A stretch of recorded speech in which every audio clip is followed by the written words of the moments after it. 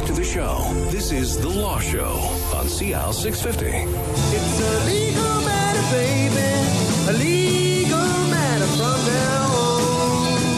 And welcome to The Law Show on CL 650. Today we're talking about personal injury. And from McQuarrie LLP, we have Perry. Now, I want to say Armitage, but it's Armitage? Armitage. Really? Now, because there's Steve Armitage from CBC. Spelt the same way. But you get asked that a lot? He mispronounces his name all the time, yes. And Kevin Hyde, of course, both of you are partners at McQuarrie LLP. Now, before the break, we talked about, why hire a lawyer if you have an ICBC claim.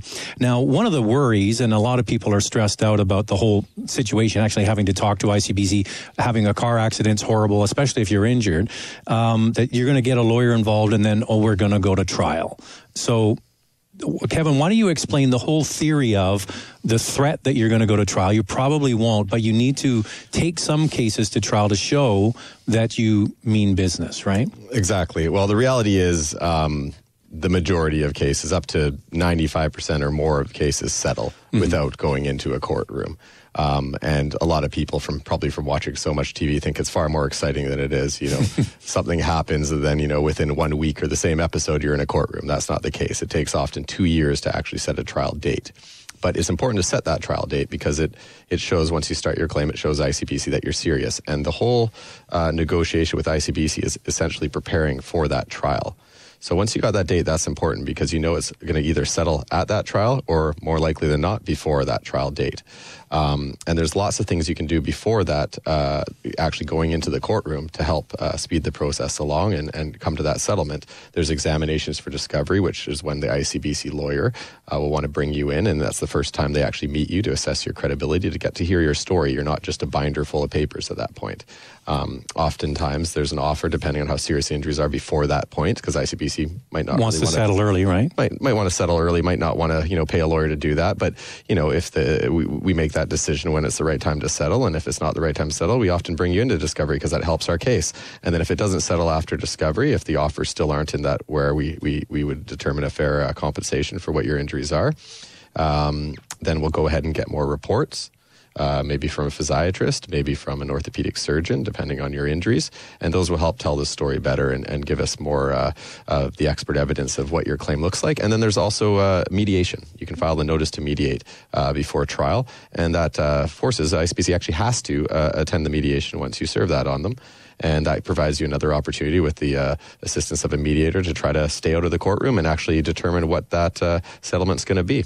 And then ultimately go to court. And why is it important that you take some cases all the way? Well, there is cases that you actually prepare, you're in all weekend, and you actually go right to the first step of the courtroom and you settle it on the steps of the courthouse. Is it literally on the steps? Is that like on the TV shows?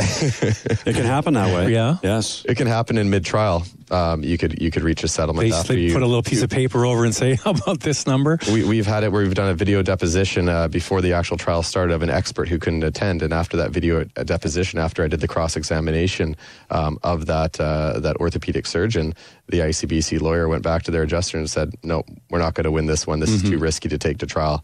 Let's accept their formal offer, their last offer. Sorry to just jump in, but Perry, ICBC keeps track of you guys, and they know if you actually will go to trial, because there are some personal injury lawyers. So I don't want to speak badly of them, but their reputation is they just use it as a flow through, a mill kind of to generate fees, but they don't really ever go to trial. But ICBC knows who and who does not go to trial, right? Well, fortunately, I work at a firm, and our personal injury group has a long history of taking cases when necessary to trial, and when we get those instructions from our clients to do so. We have a lot of lawyers at our firm who prefer to be inside of a courtroom if they had it their way all the time. But ultimately, it's up to the client to decide whether they want to go through that trial process, the stress of it, or not. And our job is to assess their risk, whether we tell them, and often this happens, we tell them, we would like to take this one to trial. You're a sympathetic plaintiff. We think you get you more than what this last offer is that's on the table from ICBC. And the client will say, no, I don't want to go through it. Let's accept that last offer.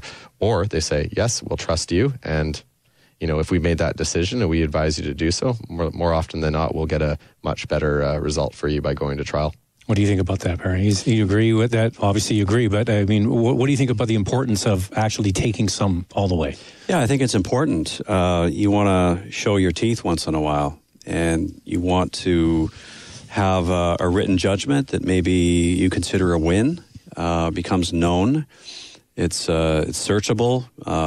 Perry has one that's over $2 million, I believe you got a few years back. Yeah, there was a 3-week trial that we did going back a few years now, and some pretty catastrophic injuries arising from that. But ultimately the decision was there was a $2 million judgment available for our client, which was far better than the offer that ICBC had made at the mediation a few months before.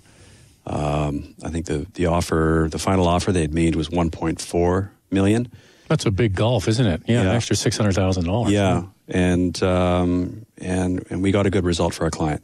Now, you mentioned before the break you had two very similar cases within days of each other. One that you represented and you got your client roughly $40,000, and then somebody else came in with very similar circumstances and they had already settled with ICBC. There was nothing you could do for them for $5,000, right? That's right. So, and you've also mentioned that sometimes you see these cases through a long period of time to get assessments from doctors and specialists. So how do you say to a client, oh, hang on, when maybe that's a lot of money to them, $5,000 or $10,000, when you say we could maybe potentially get you $70,000 or $80,000. So how do you talk to your clients about that? Because for some people, $10,000 or $15,000 is going to make a big difference in their life. Yeah, and you know, it's all really about managing their expectations. And I think the key there is to have an open communication with them. And, you know, when you can assess the claim, you can assess the claim. I get asked right from the very first interview at times, people come in and say, so what do you think my case is worth? And, you know, my answer is always the same. It's impossible for me to know. Like, we can talk about potential, but we certainly can't try to put a number on what, you know, your case will ultimately be worth. So, you know, you're absolutely right. Sometimes a $10,000 or $15,000 offer seems like to the client a good offer. But more often than not, it seems like a ridiculous offer. You know, they think their case is worth far more than it may be worth. And so our job there is again, to try to manage their expectations. So on both ends? At both ends, right. Absolutely. Now, when you get in a situation, being in an accident, and all of a sudden ICBC says, Perry, you're 100% at fault, and you speak to Kevin and say, Kevin, they said, you know, I was 100%, like I'm sunk. What can I do? That's not entirely the case. They're not the judge and jury when it comes to who's at fault, are they? No. The internal decision that ICBC makes, in my experience, is made rather hastily and without proper investigation in many cases. There's always more to the story, and all you have to do is dig a little harder. You can track down witnesses that maybe have seen the accident. You can order up the police file. Quite often the police will provide you with a one-page report within a few days or weeks of the accident. You can't actually get your hands on the contents of the police file, which will have the officer's notes. It will have sometimes photographs, some audio recordings of some witness interviews that they've done, and, you know, lots of useful information. Unfortunately, you can't get access to that until you've seen a lawyer and started the notice of civil claim, started the legal action, and then you can get a court order for release of the police materials. And at that stage, you can have a fresh look at it.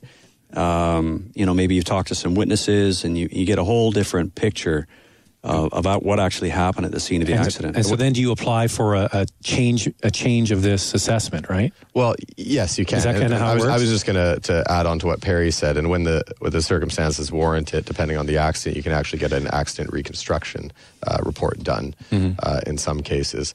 And ICBC, they make their determination, but there is cases where they hold both vehicles at fault in a he said, she said situation, because that's to their benefit to hold both vehicles at fault. So oftentimes we have to set down a liability trial separate even than the full trial to determine what the compensation should be.